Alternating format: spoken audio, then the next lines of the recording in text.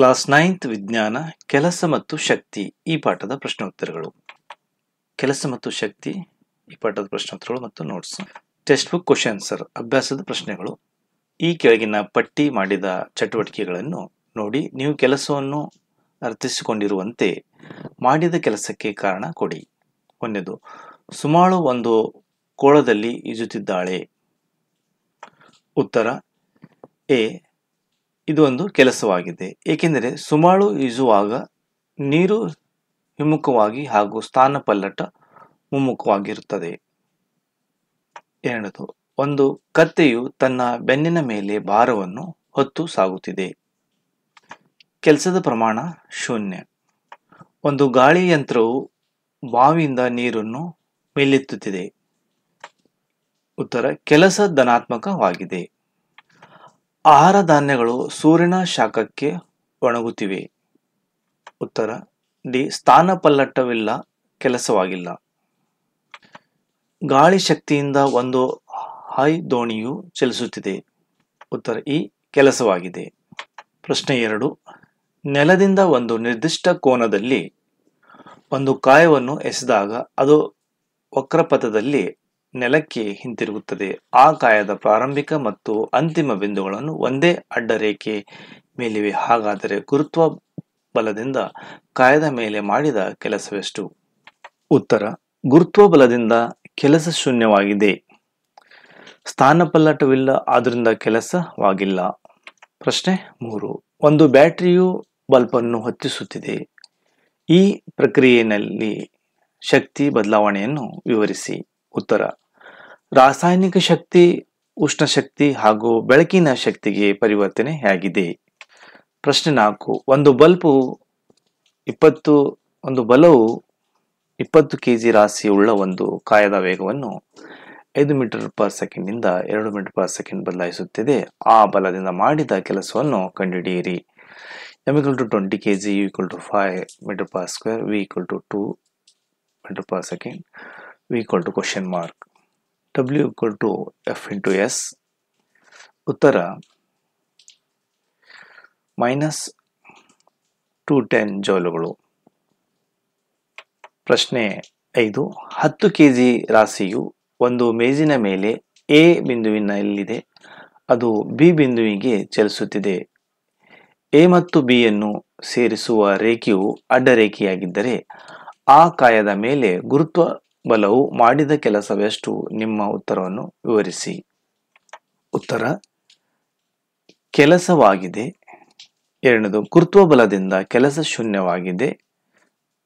3, ಲಂಬ ಎತ್ತರದಿಂದ ಸಮತಲದ ಬದಲಾವಣೆ ಆಗಿದೆ. ಪ್ರಶ್ನೆ 6, ಸ್ವತಂತ್ರವಾಗಿ ಬೀಳುತ್ತಿರುವ ಕಾಯವು ಮುಂದುವರಿಯುತ್ತಿದ್ದಂತೆಲ್ಲ ಅದರ ಪ್ರಚನ ಶಕ್ತಿಯು ಕಡಿಮೆಯಾಗುತ್ತದೆ. ಇದು ಶಕ್ತಿಯ ಸಂರಕ್ಷಣಾ ನಿಯಮವನ್ನು ಉಲ್ಲಂಘಿಸಿತೆ. ಏಕೆ? ಉತ್ತರ, ಪ್ರಚನ್ನ ಶಕ್ತಿಯು ಚಲನಶಕ್ತಿಯಾಗಿ ಪರಿವರ್ತವಾದರೆ ವಸ್ತು ಭೂಮಿಯನ್ನು ತಾಕುವಾಗ ಗರಿಷ್ಠ ವೇಗ ಹಾಗೂ ಚಲನಶಕ್ತಿಯನ್ನು ಹೊಂದಿರುತ್ತದೆ. ಶಕ್ತಿಯ ಸಂರಕ್ಷಣಾ ತತ್ವವನ್ನು ಅನುಸರಿಸುತ್ತದೆ. ಪ್ರಶ್ನೆ 7, ನೀವು ಬೈಸೈಕಲ್ ತುಳಿಯುವಾಗ ಸಂಭವಿಸುವ ವಿವಿಧ ರೀತಿಯ ಶಕ್ತಿ ವರ್ಗಾವಣೆಗಳು ಯಾವುವು? ಉತ್ತರ, ಸ್ನಾಯು ಶಕ್ತಿಯನ್ನು ಯಾಂತ್ರಿಕ ಶಕ್ತಿಯನ್ನಾಗಿ ಪರಿವರ್ತಿಸುತ್ತದೆ. ಇದು ಚಲನೆಯಾಗುತ್ತದೆ. ಪ್ರಶ್ನೆ 8, ನಿಮ್ಮ ಎಲ್ಲ ವಿಫಲ ಯತ್ನಗಳಲ್ಲಿ ಬೃಹತ್ ಬಂಡಿಯೊಂದನ್ನು ತಳ್ಳುವಾಗ ಶಕ್ತಿ ವರ್ಗಾವಣೆಗೊಂಡಿದ್ದೇ. ನೀವು ಪ್ರಯೋಗಿಸಿದ ಶಕ್ತಿ ಎಲ್ಲಿಗೆ ಹೋಯಿತು? ಉತ್ತರ, ಸ್ಥಾನ ಬದಲಾವಣೆ ಇಲ್ಲ, ಬಲಪ್ರಯೋಗವಿದ್ದರೂ ಆದ್ದರಿಂದ ಕೆಲಸವಾಗಿಲ್ಲ. ಪ್ರಶ್ನೆ 9, ಗೃಹೋಪಯೋಗದಲ್ಲಿ ತಿಂಗಳೊಂದರಲ್ಲಿ 250 ಯೂನಿಟ್ಗಳಷ್ಟು ಶಕ್ತಿಯನ್ನು ಉಪಯೋಗಿಸಿದೆ. ಜೌಲ್ಗಳಲ್ಲಿ ಈ ಶಕ್ತಿಯು ಪ್ರಮಾಣವೆಷ್ಟು? ಉತ್ತರ, 250 ಮಾನಗಳು. 1 ಯೂನಿಟ್ 1 ಕಿಲೋವ್ಯಾಟ್ ಅವರ್. 250 ಮಾನಗಳು 200 ಕಿಲೋವ್ಯಾಟ್. ಶಕ್ತಿ 250 ಇಂಟು 3.6 ಇಂಟು 10⁶ ಬೌಲ್ಗಳು, 9 ಇಂಟು 10⁸ ಬೌಲ್ಗಳು, 9 ಇಂಟು 10⁸ ಜೌಲ್ಗಳು. ಪ್ರಶ್ನೆ 10. 40 kg ರಾಶಿ ಇರುವ ಒಂದು ಕಾಯವನ್ನು ನೆಲದಿಂದ 50 ಮೀಟರ್ ಎತ್ತರಕ್ಕೆ ಏರಿಸಲಾಗಿದೆ. ಅದರ ಪ್ರಚನ ಶಕ್ತಿ ಎಷ್ಟು? ಆ ಕಾಯವನ್ನು ಸ್ವತಂತ್ರವಾಗಿ ಬೀಳುವಂತೆ ಮಾಡಿದಾಗ ಅರ್ಧ ಭಾಗದಲ್ಲಿ ಅದರ ಚಲನ ಶಕ್ತಿಯನ್ನು ಕಂಡುಹಿಡಿಯಿರಿ.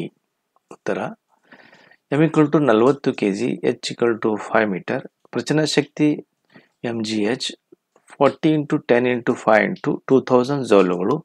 ಅರ್ಧದಷ್ಟು 2000 / 2 ಮೀನ್ಸ್ 1000 ಜೌಲುಗಳು. ಪ್ರಚನ ಶಕ್ತಿ ಚಲನ ಶಕ್ತಿ 1000 ಜೌಲುಗಳು. ಪ್ರಶ್ನೆ 11. ಭೂಮಿಯನ್ನು ಸುತ್ತುತ್ತಿರುವ ಒಂದು ಉಪಗ್ರಹದ ಮೇಲೆ ಗುರುತ್ವಾಕರ್ಷಣೆ ಬಲದಿಂದಾಗಿ ಮಾಡಿದ ಕೆಲಸವೆಷ್ಟು? ನಿಮ್ಮ ಉತ್ತರವನ್ನು ಸಮರ್ಥಿಸಿಕೊಳ್ಳಿ. ಉತ್ತರ: ಸಮತಲ ಮತ್ತು ಲಂಬದ ಬಲಗಳು ಪರಸ್ಪರ ಲಂಬವಾಗಿದೆ. ಕೆಲಸದ ಪ್ರಮಾಣ ಶೂನ್ಯವಾಗಿರುತ್ತದೆ. ಪ್ರಶ್ನೆ 12. ಒಂದು ಕಾಯದ ಮೇಲೆ ಯಾವುದೇ ಬಲ ವರ್ತಿಸುತ್ತಿರುವಾಗ ಅಲ್ಲಿ ಸ್ಥಾನ ಪಲ್ಲಟವಿದೆ. ಯೋಚಿಸಿ. ಈ ಪ್ರಶ್ನೆಯನ್ನು ನಿಮ್ಮ ಸ್ನೇಹಿತರು ಮತ್ತು ಶಿಕ್ಷಕರ ಬಳಿ ಚರ್ಚಿಸಿ. ಉತ್ತರ: ಇಲ್ಲಿ ನ್ಯೂಟನ್ ಆಗಬೇಕಾಗಿತ್ತು. ನ್ಯೂಟನಿನ ಮೊದಲನೆಯ ನಿಯಮ ಪ್ರಕಾರ ಬಲಪ್ರಯೋಗದೊಂದಿಗೆ ವಸ್ತುವು ತನ್ನ ಸ್ಥಾನವನ್ನು ಬದಲಾಯಿಸುತ್ತದೆ. ಈ ಸಂದರ್ಭದಲ್ಲಿ ವಸ್ತುವು ಶೂನ್ಯವಾಗಿರುವುದರಿಂದ ಕೆಲಸ ಶೂನ್ಯವಾಗಿರುತ್ತದೆ. ಪ್ರಶ್ನೆ 13. ಒಬ್ಬ ವ್ಯಕ್ತಿಯು ತನ್ನ ತಲೆಯ ಮೇಲೆ ಹುಲ್ಲಿನ ಹೊರೆಯನ್ನು 30 ನಿಮಿಷಗಳ ಕಾಲ ಹೊರುವುದರಿಂದ ಆಯಾಸಗೊಂಡಿರುತ್ತಾನೆ. ಅವನು ಕೆಲಸ ಮಾಡಿದ್ದಾನೆ ಅಥವಾ ಇಲ್ಲವೋ? ನಿಮ್ಮ ಉತ್ತರವನ್ನು ಸಮರ್ಥಿಸಿ. ಉತ್ತರ: ಈ ಸಂದರ್ಭದಲ್ಲಿ ಸ್ಥಿರಸ್ಥಿತಿಯನ್ನು ಹೊಂದಿದ್ದು ಈ ಕೆಲಸವನ್ನು ಹೊಂದಿರುವುದಿಲ್ಲ. ಪ್ರಶ್ನೆ 14. ಒಂದು ವಿದ್ಯುತ್ ಹೀಟರ್ನ ಮೇಲೆ 1500 ವ್ಯಾಟ್ ಎಂದು ನಮೂದಿಸಿದಾಗಿದೆ. ಅದು 10 ನಿಮಿಷಗಳಲ್ಲಿ ಎಷ್ಟು ಶಕ್ತಿಯನ್ನು ಬಳಸಿಕೊಳ್ಳುತ್ತದೆ? ಉತ್ತರ: ಸಾಮರ್ಥ್ಯ 1500 ವ್ಯಾಟ್. 1500 / 1000 1.5 ಕಿಲೋವ್ಯಾಟ್.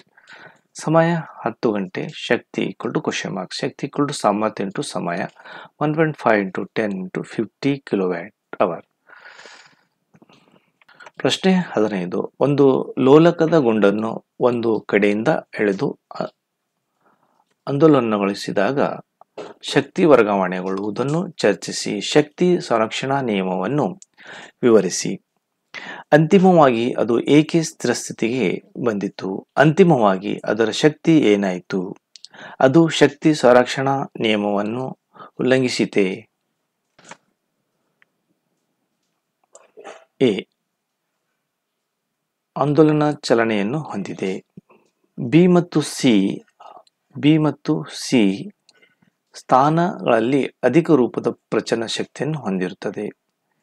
ಎ ನಲ್ಲಿ ಗರಿಷ್ಠ ಪ್ರಮಾಣದ ಚಲನ ಶಕ್ತಿಯನ್ನು ಹೊಂದಿದೆ. ಡಿ ಗುರುತ್ವ ಬಲವು ನಿರಂತರವಾಗಿಯೂ ಪ್ರಯೋಗವಾಗುತ್ತಿದೆ. ಇ ವಾರದ ನಿರಂತರವಾಗಿಯೂ ಅಭಿಮುಖವಾಗಿ ಚಲನೆಯನ್ನು ಮೇಲೆ ವರ್ತಿಸುತ್ತಿದೆ. ಶಕ್ತಿಯು ಸಂರಕ್ಷಣೆ ತತ್ವವನ್ನು ಅನುಸರಿಸುತ್ತಿದೆ. ಪ್ರಶ್ನೆ 16. ಎಂ ರಾಶಿಯುಳ್ಳ ಒಂದು ಕಾಯವುಳ್ಳ 4 ವೇಗದೊಂದಿಗೆ ಚಲಿಸುತ್ತಿದೆ. ಆ ಕಾಯವನ್ನು ಸ್ಥಿರತೆಗೆ ತರಲು ಅದರ ಮೇಲೆ ನಡೆಸುವ ಕೆಲಸವೆಷ್ಟು? ಉತ್ತರ: ಚಲನಶಕ್ತಿ K=E1/2 me². ಈ ವಸ್ತುವನ್ನು ನಿಶ್ಚಲ ಸ್ಥಿತಿಗೆ ತರುವ ಕೆಲಸ ನಡೆಸಿದೆ. ಪ್ರಶ್ನೆ 17.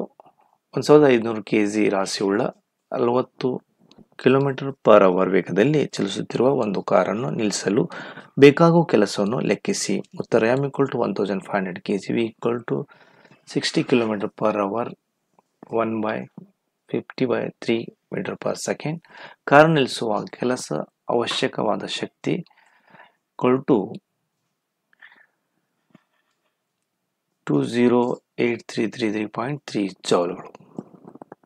ಪ್ರಶ್ನೆ 18. ಈ ಕೆಳಗಿನ ಪ್ರತಿಯೊಂದರಲ್ಲಿ ಎಂ ರಾಶಿ ಒಂದು ಕಾಯದ ಮೇಲೆ ಬಲ ಎಫ್ ವರ್ತಿಸಿದೆ. ಸ್ಥಾನಪಲ್ಲಟ ದಿಕ್ಕು ಉದ್ದವಾದ ಬಾಣದ ಗುರುತಿನಿಂದ ತೋರಿಸಿರುವ ಒಂದು ಪಶ್ಚಿಮದಿಂದ ಪೂರ್ವಕ್ಕೆ ಇದೆ. ಚಿತ್ರಗಳನ್ನು ಸೂಕ್ಷ್ಮವಾಗಿ ಗಮನಿಸಿ. ಮಾಡಿದ ಕೆಲಸವು ಧನಾತ್ಮಕ, ಋಣಾತ್ಮಕ ಅಥವಾ ಸೊನ್ನೆಯಾಗಿರುವುದೇ ವ್ಯಾಖ್ಯಾನಿಸಿ. ಕೆಲಸ ಶೂನ್ಯ, ಸ್ಥಾನ ಬದಲಾವಣೆ ಇಲ್ಲ. ಕೆಲಸವು ಧನಾತ್ಮಕವಾಗಿ, ಕೆಲಸವು ಋಣಾತ್ಮಕವಾಗಿದೆ. ಪ್ರಶ್ನೆ 19. ಹಲವು ಬಲಗಳು ಒಂದು ಕಾಯದ ಮೇಲೆ ವರ್ತಿಸಿದ್ದರೂ ಅದರ ವೇಗೋತ್ಕರ್ಷ ಸೊನ್ನೆಯಾಗಿದೆ. ಅದು ಸೋನಿಯು ಹೇಳುತ್ತಾಳೆ. ಅವಳ ಹೇಳಿಕೆಯನ್ನು ನೀವು ಒಪ್ಪುವಿರಾ? ಏಕೆ? ಹೌದು.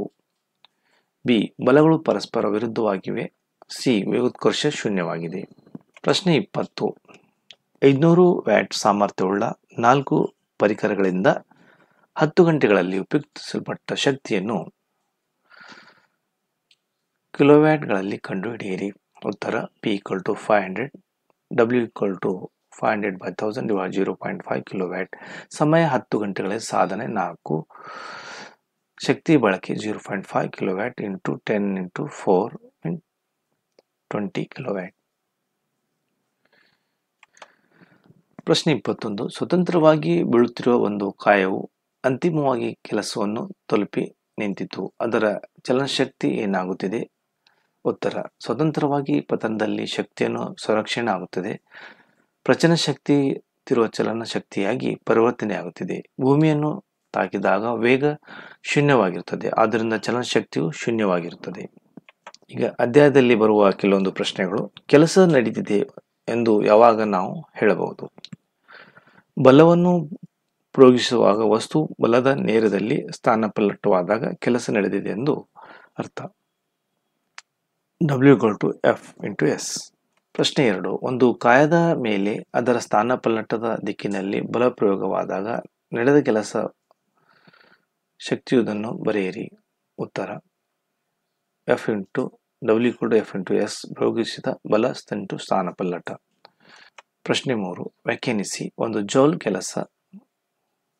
ಉತ್ತರ. 1 ನ್ಯೂಟನ್ ಬಲಪ್ರಯೋಗವಾದಾಗ ವಸ್ತು 1 ಮೀಟರ್ ದೂರವನ್ನು ಪ್ರಯೋಗಿಸಿದ ಬಲವು ಸೇರದಲ್ಲಿ ಕ್ರಮಿಸಿದ 1 ಜೌಲ್ ಎನ್ನುವರು.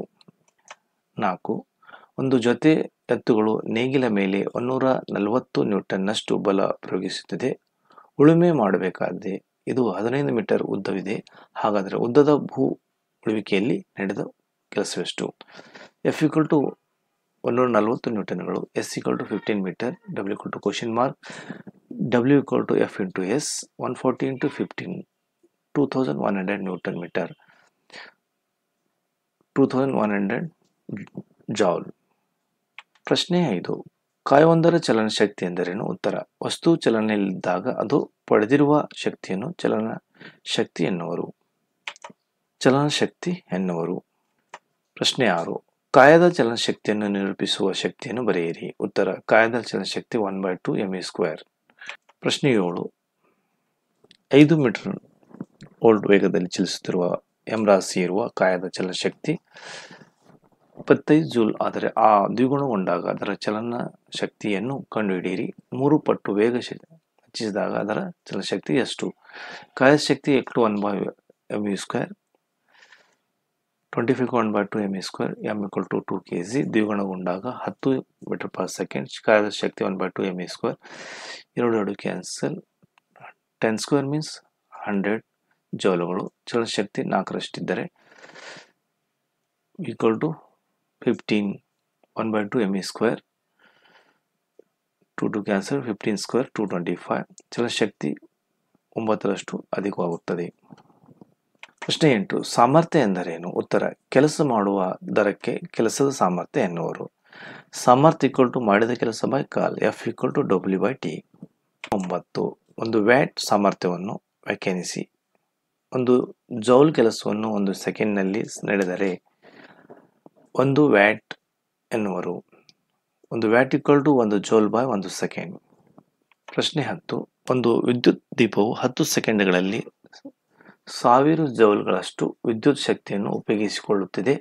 ಹಾಗಾದರೆ ಸಾಮರ್ಥ್ಯವೆಷ್ಟು? P equal to question mark, W equal to 1000, joule T equal to 10 second, P equal to W by T, 1000 by 100 means 100, 1000 by 10 means 100 watt.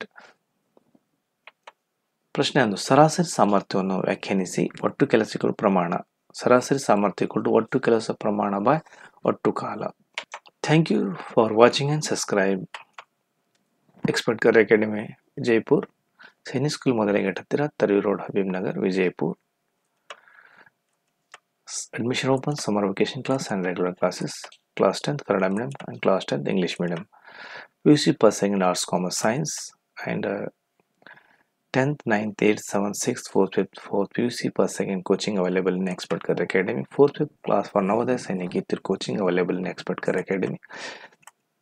More information and address. Any inquiry, click for YouTube channel about. YouTube channel Expert Career Academy Vijayapur and YouTube channel mujwar sir. ವಿಳಾಸ Sainik school ಮೊದಲ gate ಹತ್ತಿರ, ತರಗಳ road, Habib Nagar, Vijayapura. ಈ video ನೋಡೋದಕ್ಕೆ ಎಲ್ಲ ವಿದ್ಯಾರ್ಥಿಗಳಿಗೆ ಧನ್ಯವಾದಗಳು.